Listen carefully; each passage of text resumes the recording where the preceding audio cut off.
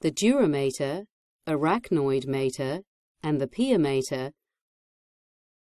Several arachnoid granulations can be seen when the sinus is opened. These are the spots of drainage. The inflammatory response of the CNS to the pathogen causes swelling of the brain with its associated complications.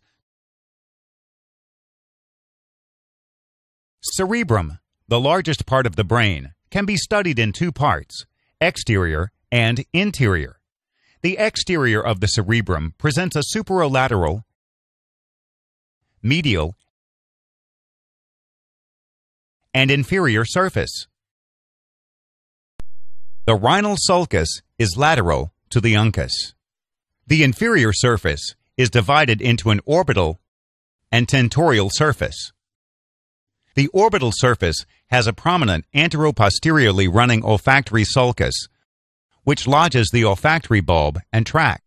Focal cortical damage in the primary motor cortex causes contralateral paralysis of the muscles of the upper motor neuron type, spastic paralysis. The muscles or groups involved. Interior of the brain is best understood by observing cross-sections.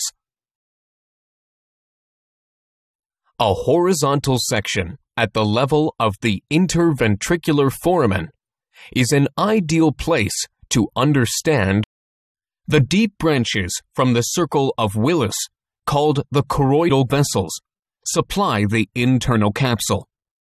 Damage to these vessels, as in case of hypertensive hemorrhages in the thalamus or basal ganglia. The hypothalamic nuclei are classified based on the region they occupy. There are 4 regions from anterior to posterior. These are preoptic, supraoptic, tuberal, and mammillary. The preoptic nuclei are located in the preoptic area, immediately below the lamina terminalis.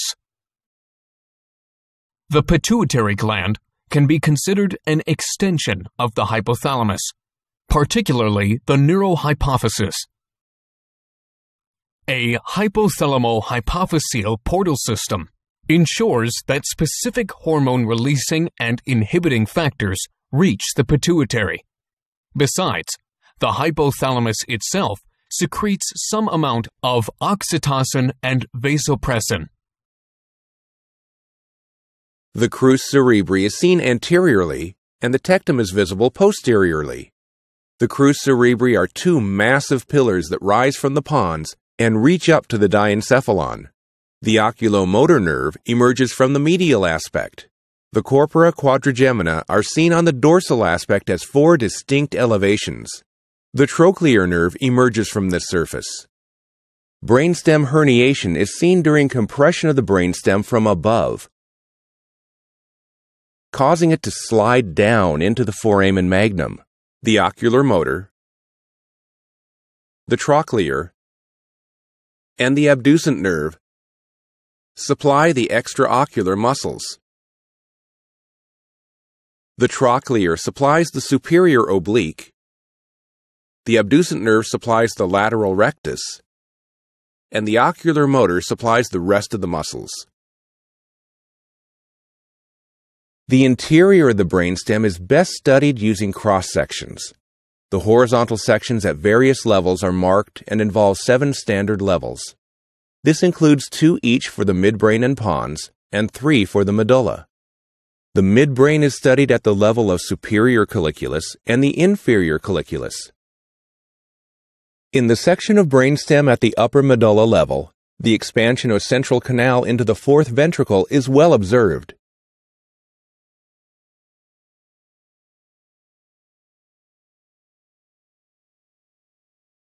The midbrain can be divided into tectum, tegmentum.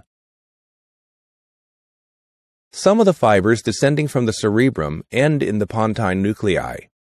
These are called corticonuclear fibers. Rest of the fibers descend into the medulla, decussate in the pyramid, and reach the spinal cord. These are the corticospinal fibers. In front of it is the medial longitudinal bundle. The red nucleus is the most distinguishing feature of the midbrain at this level. It is located in the tegmentum behind the substantia nigra. The dorsal and ventral tegmental decussations are located in the midline in front of the medial longitudinal fasciculus. The red nucleus is large and lateral to both. The cerebellum is lodged in the posterior cranial fossa below the tentorium cerebelli. It also forms the roof of the fourth ventricle. It is connected to the brainstem by three peduncles: superior, middle, and inferior.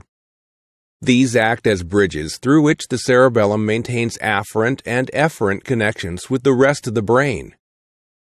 Chiari-1 malformation refers to a congenital hindbrain abnormality affecting the cerebellum. It is one of the most common but less severe forms of Chiari malformations. Often diagnosed in adulthood, the condition is characterized by herniation of a part of cerebellum, known as cerebellar tonsils. There exists a dynamic mechanism of production, circulation, and drainage of CSF. The ventricles contain special secreting pouches called the choroid plexuses, from which the CSF is derived. Hydrocephalus refers to the accumulation of excess CSF in the brain.